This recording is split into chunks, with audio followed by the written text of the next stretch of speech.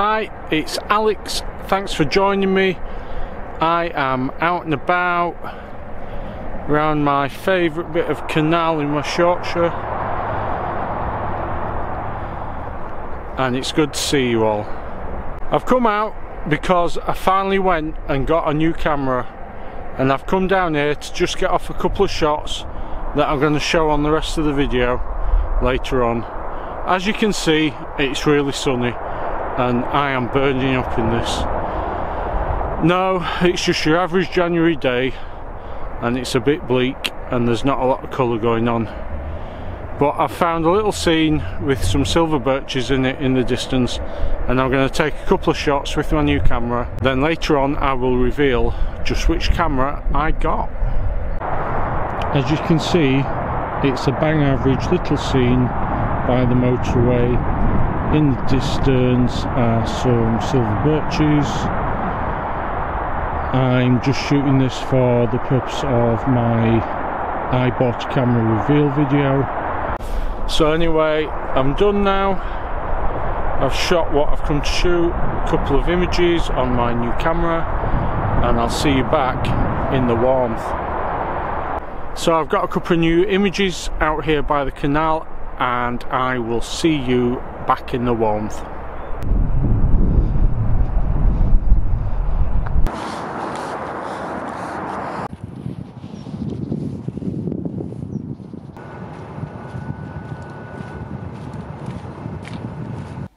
Hi there, it's a couple of days later. I'm back at home, I'm inside where it's warm, using a bit of side lighting. I think it looks good. I uploaded those pictures I took with my new camera. Look, they're nothing stunning, but I can see on them already that there's more colour, there's more detail, and I think I've made a damn good purchase there. Did I go with my heart by going for a full frame camera, or did I go with my head and sticking with the system I've already got? Which, when I'm invested in the lenses already, would have been the sensible choice. So anyway, how did I make my mind up? Well, basically it was the miracle of Christmas. And on Christmas morning I'm scrolling through my emails and I see a message from Jessup's saying that this camera body is now 30% off, even though it's ex-display. And so even though it's ex-display, I decided to go for it and I ordered it there and then. And I don't think I'm going to be disappointed. So, the big reveal. And here we are. I've gone for the Lumix G80, already fitted up with its three-legged thing, bracket, an LED bracket. It's got more megapixels.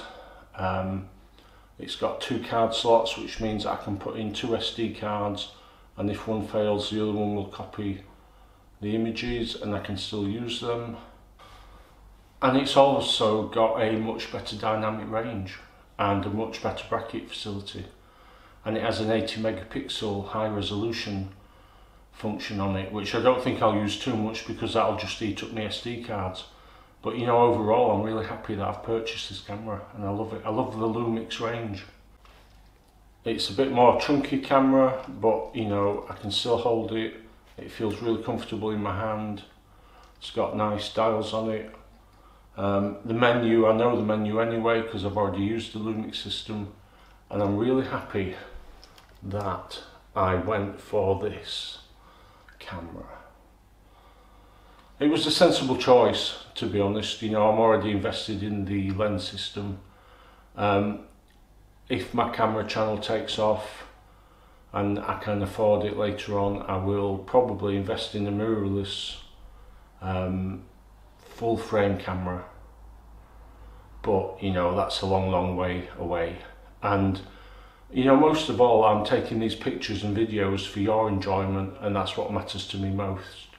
I'm not bothered about fame or fortune. I just want you guys to enjoy the videos that I'm putting up. So anyway, as I said, those images were not really that impressive, but they did display the camera's better ability than my G80, and I think there is more detail, as I've said, and more colour in it, and I'll put those images up now and you can have a look. Like I